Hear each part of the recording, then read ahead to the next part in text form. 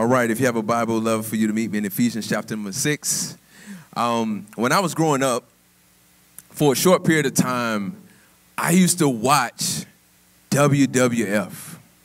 Some people in the room know what WWF, that's the World Wrestling Federation. And let me tell y'all, like it was like must-see TV. Junkyard Dog, Ric Flair, and Macho Man Randy Savage, and then we got some. Okay, so y'all remembering, all right? Hulk Hogan and Andre the Giant. You know, I mean, this was what I talked about at school with my friends, and man, I couldn't wait to talk about who beat who and who was challenging who. And the drama was so, like, exciting. But here's the thing. I'm not sure when I found out it wasn't really wrestling. I'm not really sure when I found that out. I'm not sure that when I found out that it was actually just entertainment, you know, that it was stage entertainment. There's like a group of producers and writers or whoever else behind the scenes kind of like organizing and influencing everything that we saw. And isn't that just like our lives as well? They're like there are these things that are going on beyond our view that is influencing our everyday lives. There are things that are happening outside of our view, influencing our reality. It's an unseen realm. Sometimes this unseen realm is actually people. Like real humans that we can't see, but they have influence. They are bosses. They are people with powerful platforms. But then sometimes it's not people. It's like something else. We don't know exactly, but we know that there's some forces at work behind the scenes.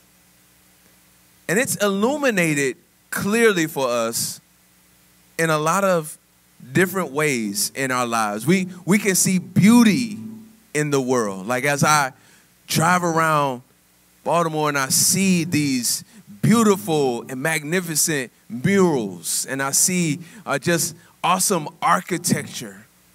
But at the same time, we can also see brokenness in our world as well.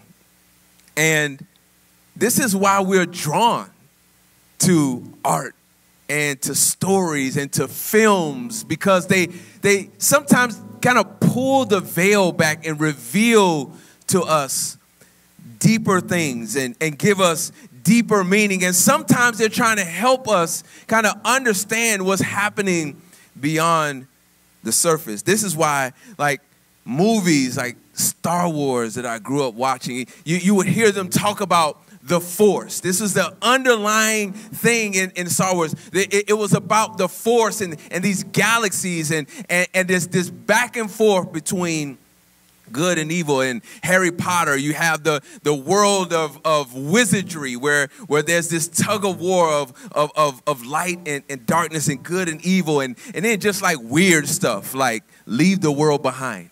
I don't know if anybody saw that recent movie where there's just a lot of weird stuff going on and a lot of weird stuff happening. And then even Jordan Peele's movie Get Out, where it's kind of shining a light on the darkness of racism.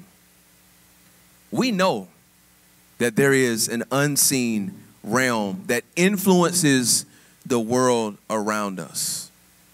And sometimes it shows up in funny ways when, like, you go to your refrigerator and something is missing, and you know, like, somebody ate my food, somebody moved, you know. Well, maybe that's just my house. That happened all the time. Or maybe, I don't know, like you're a teacher and you got this disruptive student that you just get on your nerves every day. You guard yourself up to go in the classroom every day, and then that student is not there.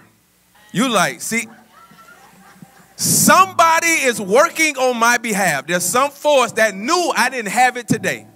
And that kid did not show up.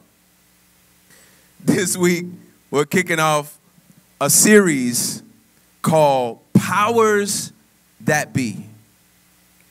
Because there is an unseen realm. Real forces good and evil and light and darkness. And one of the main conduits of the powers are found in systems and found in governments. And God has established an order. From the beginning of creation, when you read the creation story, it is very ordered and very specific. So God has created this realm that we're in of existence. There's an order to it. But somehow, some way, there was an infection called sin that separated us from God and caused the order to be chaotic and for us to deal with things and contend with things that we were never meant to contend with. So we fast forward in the Bible story to the New Testament where Jesus comes on the scene. And so Jesus is coming, and his redemptive work was about reestablishing order and God reconciling power back to its rightful place through Jesus. Colossians chapter 1 outlines this for us. So in this series, here's what we're going to do. We're going to explore language in the Bible that talks about this idea of the powers and this unseen realm that seems, I don't know, weird or confusing, or maybe sometimes not even real because it's part of this immaterial world. But it is very much a real thing. And we need to have an understanding of what is going on around us. I have to give a few disclaimers as well as we enter into this series, because this series is not about politics. Although we know that politics is very much a part of our world, and we're entering into a political season where we have primary elections that are coming up next month, and we have the general elections that will be happening this fall. So there's a lot of things going on politically, and then we just have stuff popping up all the time. Israel and Palestine, and then we got stuff about party lines and liberal and conservative, and then there are issues that we're talking about, abortion and gun rights. This series is not specifically talking about those things, although it's hard to even say anything about it without offending somebody. But here's what we are focusing on. We're focusing on the kingdom of God, first and foremost. We're focusing on the witness of the church. That is us who are following Jesus. What does that look like? And how did Jesus deal with the powers that be? And finally, what does authentic community look like in the era of dysfunctional and divisive political systems? Now, although this series is not specifically about politics, I need to challenge us with this. We cannot retreat from the chaos of injustice and the political upheaval that we are experiencing. But we must be a clear and authentic witness of the King of Kings and the Lord of Lords, who is Jesus, by speaking truth to power. Now we need to know the truth and what the truth says. But this week, we're starting out with this fundamental understanding of who or what our opponent is.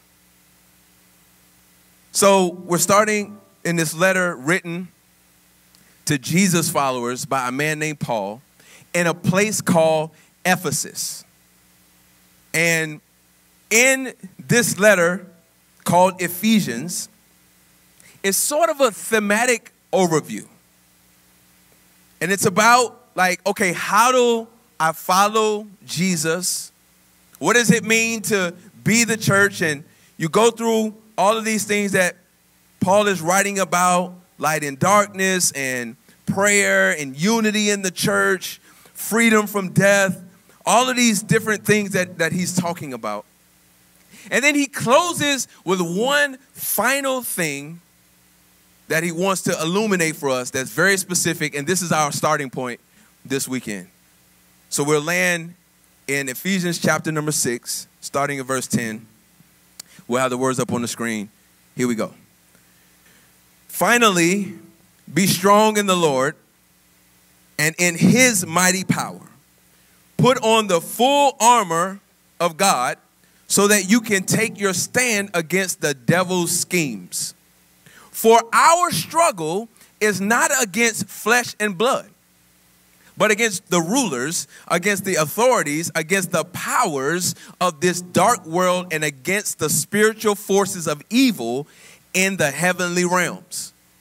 Therefore, tell your neighbor, therefore, put on the full armor of God so that when the day of evil comes, you may be able to stand your ground, and after you have done everything, to stand.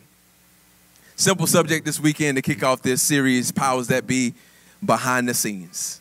That's what we're talking about today, behind the scenes. This is not a message specifically about the armor of God or specifically about spiritual warfare. That is important. We will touch on that. That is a whole series within itself. But instead, we're going to back up a little bit, and we're going to examine where this guy Paul is saying the battle is really taking place. Now, you got to understand that this is very relevant to the people living in Ephesus and even people living in other places. It is thought that this letter that was written by Paul when he was in prison was circulated to other groups of believers in other places besides Ephesus. And the reason why this is really important is because in a lot of ways, this group of Jesus followers, they were a political minority. And this is what this means. They were a political minority because they lived within the Roman Empire, but their king is Jesus. That's who they submit to.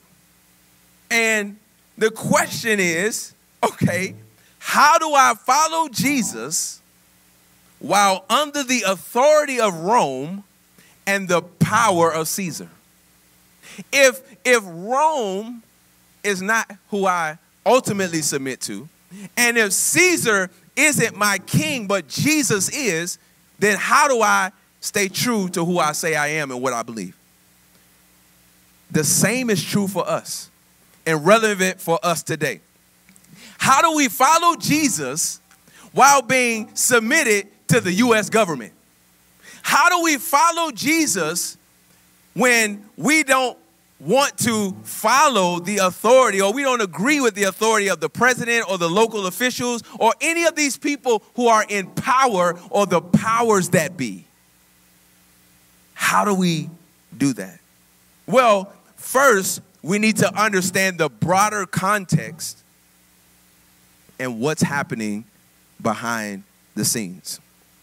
So I think there are 4 things, if you're taking notes, 4 things that I think we can conclude from what Paul is writing to these Jesus followers in Ephesus that is very much related to us today. And I think it falls into 2 categories. I think it falls into the category of awareness. So Paul is trying to elevate our awareness and then tell us what our action should be.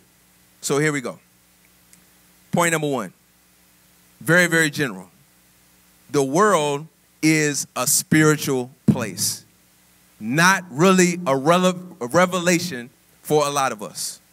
But when he uses the phrase heavenly realms in verse 13, he's talking about beyond the material world. Well, what is the material world? It's the things that you can touch, you can see, you can taste, like all of that stuff, the physical material world. He's saying beyond that. But here's the thing about the material world. Many things in the material world, when we see science or we understand more of science, and we see all of these amazing things in biology and just in the world in general, it hints that there is another dimension, that there's something else going on around us. Matter of fact, I was just having this conversation last week with, matter of fact, I think Sophia and Torrance, we were just talking about traveling, and we were talking about traveling out west. And I love to travel out west. My wife and I, we have gone out west, and it has literally like changed our lives, because when you see these mountains and when you see places like the Grand Canyon, and that's a picture of a volcano in Nicaragua that I had a chance to see. And all of these amazing things, it points to something beyond this world. That there is something greater going on beyond this realm. When we think about creation, we think about the miracle of life. We think about all of these things that are just, yeah, we know how they happen, but we don't know how they happen. There's a recent Barna study that says 80% of people believe in the spiritual dimension. That's not shocking to us. 77% say they believe that there is a higher power. So we know, for the most part, that the world is a spiritual place, which is why you hear people say, like, I'm not religious, but I'm spiritual. They recognize that there's something else going on. Now, part of the reason why they're saying that, just as a side note, is we've seen abuse and manipulation and control and religion and religious practices that we're not feeling. Again, that's a whole separate subject. But the point is that the world is a spiritual place, and for the most part, we recognize that. We know that. Second thing that Paul is saying here is that there are two main powers, good and evil. Again, not shocking, not a revelation to us. And that's how we kind of categorize these forces. It's either good or it's either bad. It's either light or darkness. And we see this every single day. We can attest to this. Sometimes in the same people. I mean, like, one day you this, one day, I mean, like, well, which one is it? Is it good or bad, you know? And we all have those moments, right? But we see a lot of good in the world, like this recent story that I saw that was just so moving to me. It's the NCAA tournament. Anybody in the basketball know the women are playing for the championship today and the men tomorrow. And earlier in the tournament, Yale was in the tournament. And Yale was playing, I forget the team that they were playing, but, you know, they're underdog. They're, you know, Ivy League team. They're not expected to go far. And normally what happens when teams play in the NCAA tournament, their band travels with them, you know, the little pep band, right? Well, Yale was on spring break. So, you know, their pep band was just on spring break. So they didn't have a pep band. Well, the University of Idaho, of all places, decided to step in and be their pep band. And not just step in and be their pep band, but somehow, some way, a phone call was made, and the athletic director fielded it, and then he asked the band director, hey, would you consider doing it? And the band director sent out a message, and within 2 days, he had the amount of people needed to be a band. Then they had to learn the song. So he sent out the song, the fight song for the school, and here's the thing.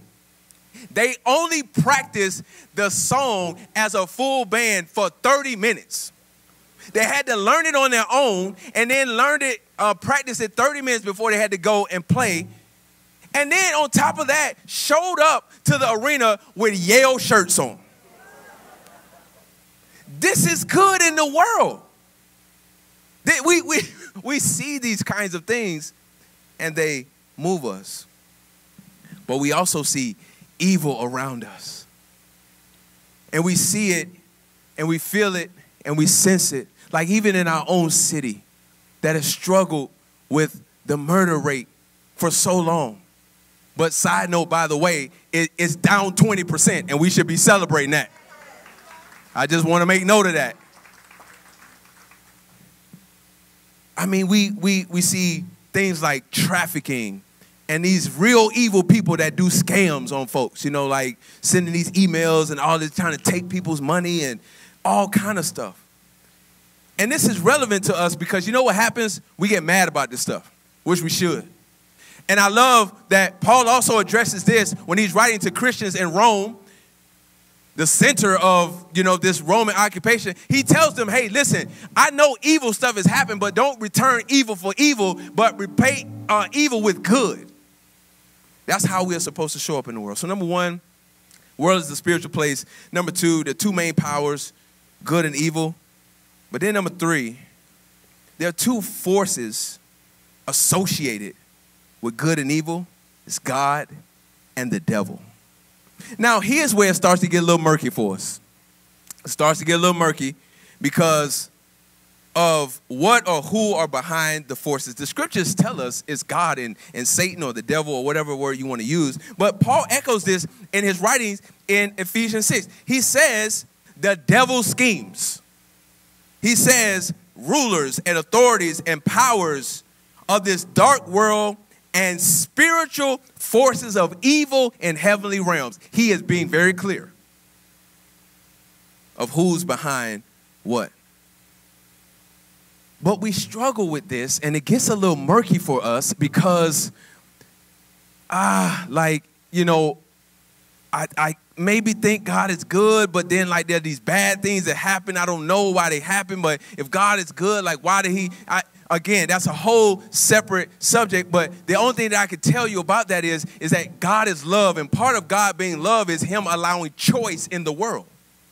Again, that's a whole separate subject, but we struggle with this whole thing. But you know what I think we struggle with even more? We struggle even more with this association of evil being with the devil or Satan.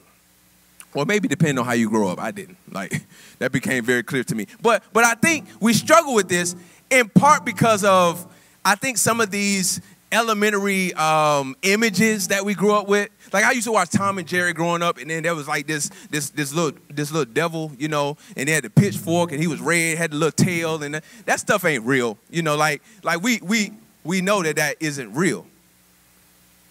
But here's the thing: it's far from true. Like, there is an enemy that is behind evil. And some things may have seemed far-fetched for us or make believe, maybe even elementary, but that is what our adversary hopes would happen. I love this quote by C.S. Lewis. He says, there are two equal and opposite eras into which our race can fall about the devils. One is to disbelieve in their existence. The other is to believe and to feel an existence and unhealthy interest in them. I think most of us fall into the first category of this kind of like nonchalant or like dismissiveness around evil and the existence of it, of a real force being behind it. A lot of that is executed for us via distraction, to just kind of distract us and get us thinking or focusing on something else. And this is why Paul is being very clear that, hey, listen, there's a real fight going on. I need to turn your attention to what's really happening beyond the surface. And so this idea of distraction, like what our enemy or what our adversary does is he says, oh, well, you know what? Let's just get them focused on insults. Yeah, let's insult them. Let's get them fighting with each other because he said this and she said that, and I feel insulted. Like, let's get them focused on that. Or personal attacks on freedoms.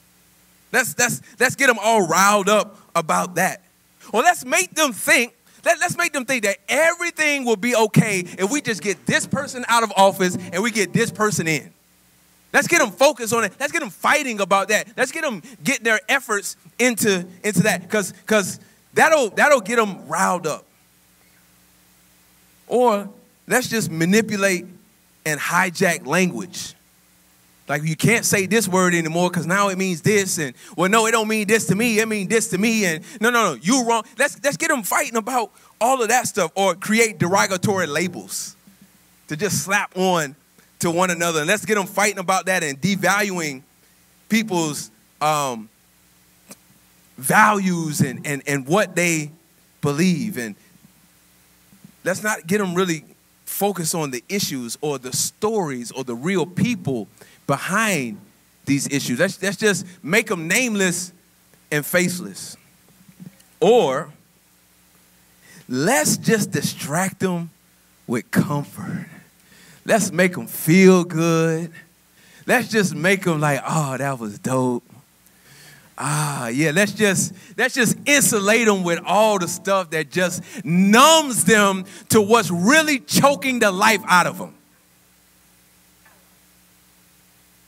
And then let's threaten to take the comfort away and watch them go at it. So, to the Ephesians, it was not about Caesar.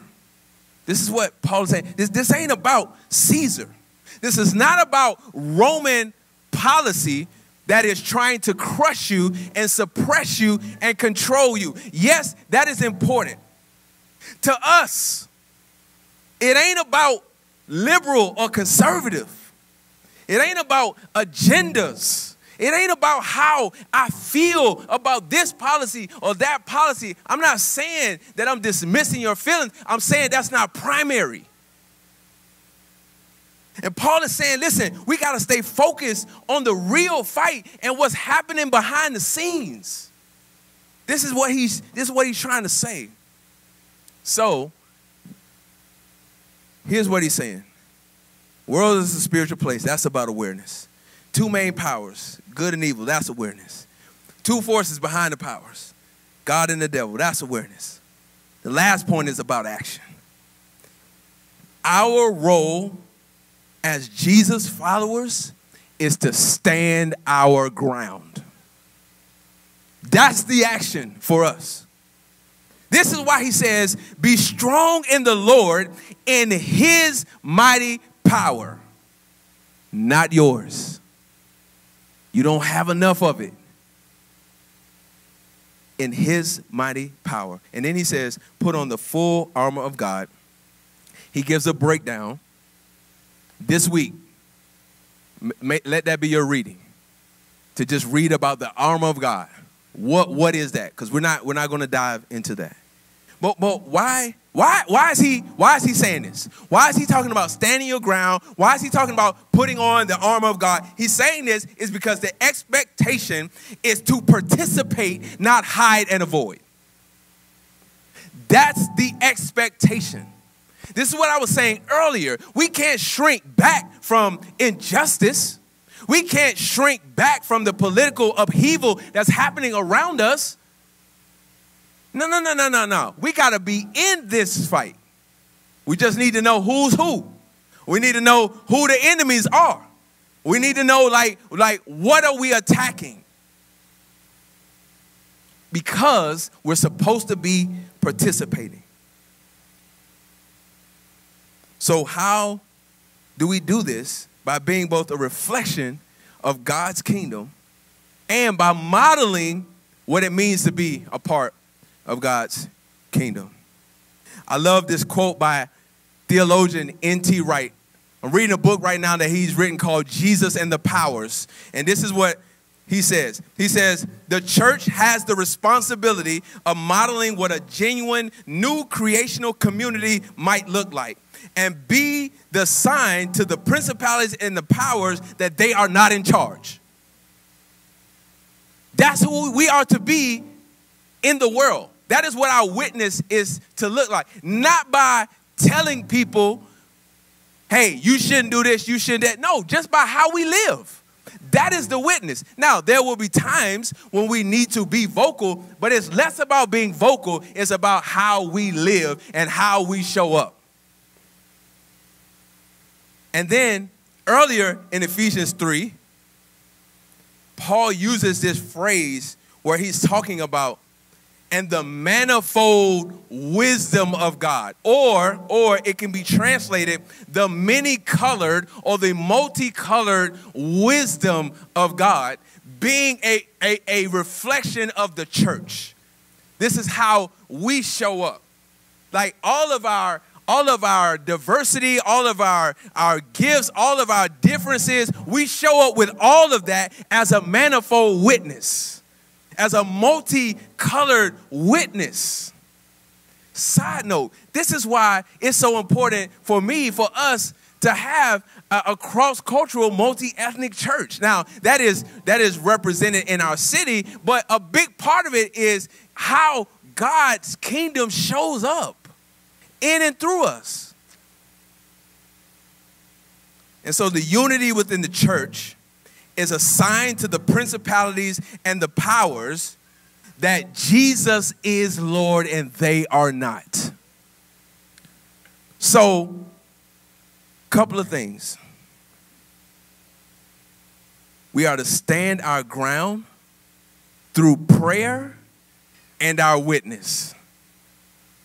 When Paul is encouraging his protege Timothy, he says to Timothy, so that Timothy can communicate to the community that he's leading, hey, we are to pray for all people, especially those who are in power, especially those who are in office. We are to pray for them. That's part of how we show up. And then our witness is how we live, which is people of love. Let me see if I can land the plane for us like this. One of my favorite movies growing up, and I used to watch movies all the time with my dad. My dad is like the ultimate philosopher. And like, I mean, he's just pulling stuff out of stuff we watching. And now I'm like 45 remembering stuff that he told me when I was, you know, I wasn't even 10 yet. And so one of our favorite movies to watch together was a movie called The Predator. And in this movie, Arnold Schwarzenegger is the main character in the movie The Predator. And his name is Dutch. And the premise is there's a paramilitary special forces rescue team.